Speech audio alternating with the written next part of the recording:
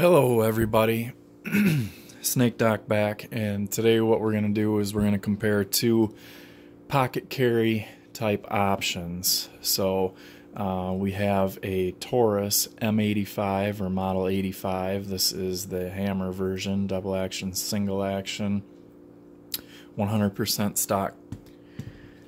And our other option will be the Walther PPS with the flush 6-round magazine.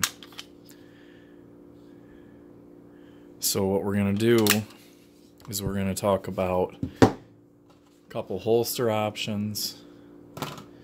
We're going to put them on the scale. We're going to weigh them with 7 rounds of ammo, which would be your 6+1 in this, and then your 5 rounds of ammo in the Revolver. And then we'll get the calipers out and we'll do some measurements of thickness in the holster and things like that. So how about we get started by doing some individual weights. So let's see here. Let's put this on ounces. I'm going to do all the weights in ounces. So you should know that 16 ounces is a pound. So just do your division from there and we'll figure it out. So we have an unloaded Walther PPS with the 6-round magazine. We're going to put that on. That's 21.23 ounces. You can see that there. And then we're going to put the 7 rounds. This is 124 grain ammo right here. My hollow points are upstairs in the safe, so I'm not going to go up and get those right now. I had these close by. So you can see that with the gun and the 7 rounds of ammunition, 24.27 ounces. So the ammo alone is 3.03 ounces. Sorry. Next we'll do the M85 unloaded. And I will show you there that that is completely unloaded. So this is the steel frame version. They do make this in aluminum, and they used to make titanium, but I don't know if they do anymore. And this is the 5-shot variant. So the Revolver alone, 21.8783. It keeps fluctuating between that 100, so that's odd. 21.87.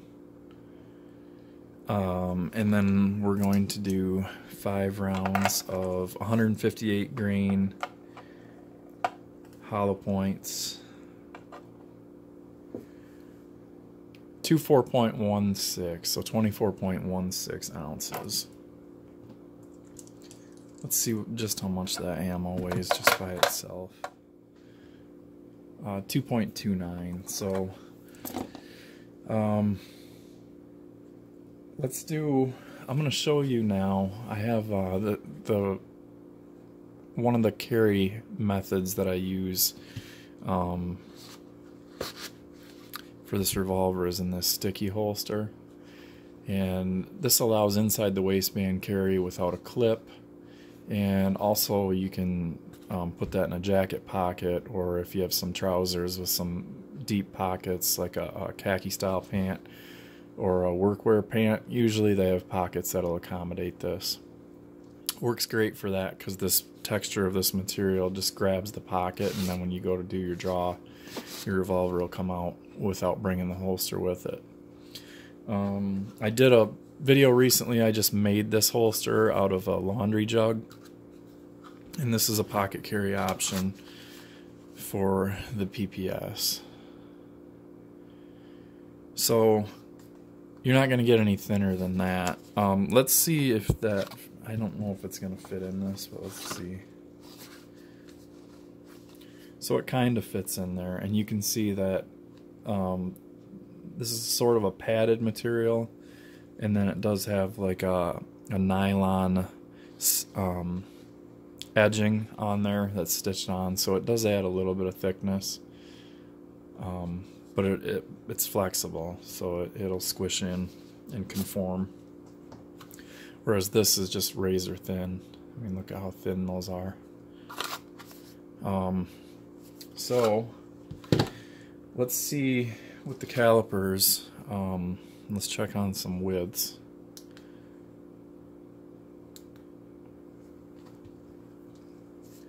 And we're going to do this obviously at the widest part. So at the cylinder we have 1.34 inches. And then let's do a grip width. And there you can see the grip is 1.06 inches.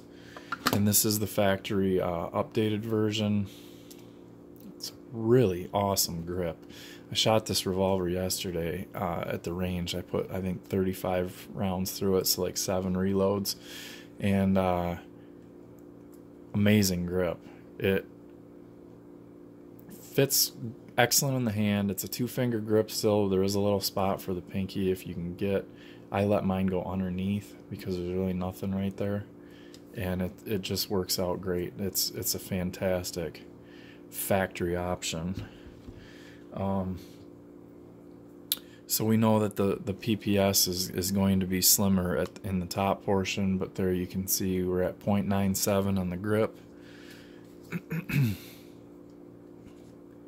And the slide up top is 0.93. So this is definitely one of the slimmer options. You're not going to get too much smaller in a 9mm that carries 7 rounds, 6 rounds with that one in the chamber. So I think this is a little bit slimmer than the Glock 43. I would say that the only pistol that, besides like the Diamondback DB, would be the Car CM9, or whatever the higher version is, the PM9, I think. So you have, you know, a couple different options if you want to go with a striker fire or a hammer fired semi-auto. There is a chance that you could have a malfunction, which any pistol could have a malfunction at any time, but when you're feeding from a magazine, you could have a magazine issue, you could have a failure to eject, a failure to feed, or a failure to fire. Whereas in a double action, single action revolver, with each trigger pull, the cylinder is going to rotate unless you have a bad piece of ammunition that's getting caught up on the frame or something like that. But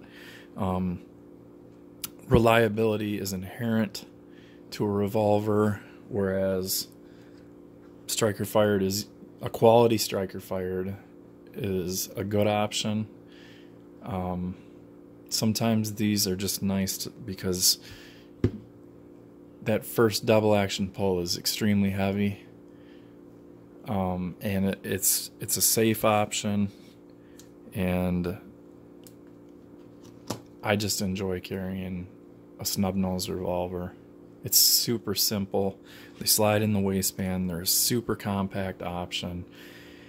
With a barrel length that short, most of your mass is right here in the center of it, and then you just have this nice little rounded off grip. So they're super easy to conceal in a lot of different places. Plus, you don't have a slide action to worry about to bring more chambers into it, so you can fire these through your garment.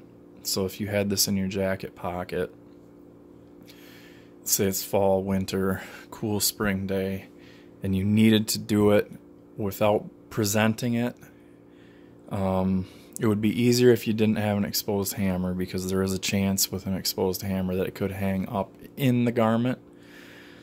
But let's just say that it won't, because this mass is keeping the cloth off of it. You could just do a trigger pull and it will fire through. Such 00, he wrapped a t-shirt around his, I think it was a Smith & Wesson 442, and he fired it through a t-shirt just to show that, you know, it's possible.